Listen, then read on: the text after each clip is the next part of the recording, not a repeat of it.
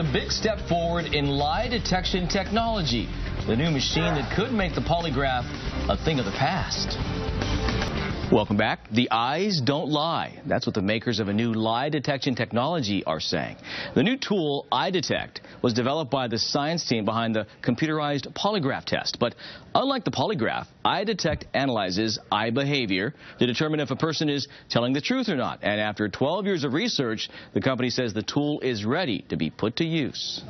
We have a lot of people that want to come to the United States, either as refugees or on a visa. We have tests that have been developed in Arabic, for example, that can determine whether they have ties to terrorist organizations. Interesting, huh? The company also says EyeDetect would be great for screening job applicants.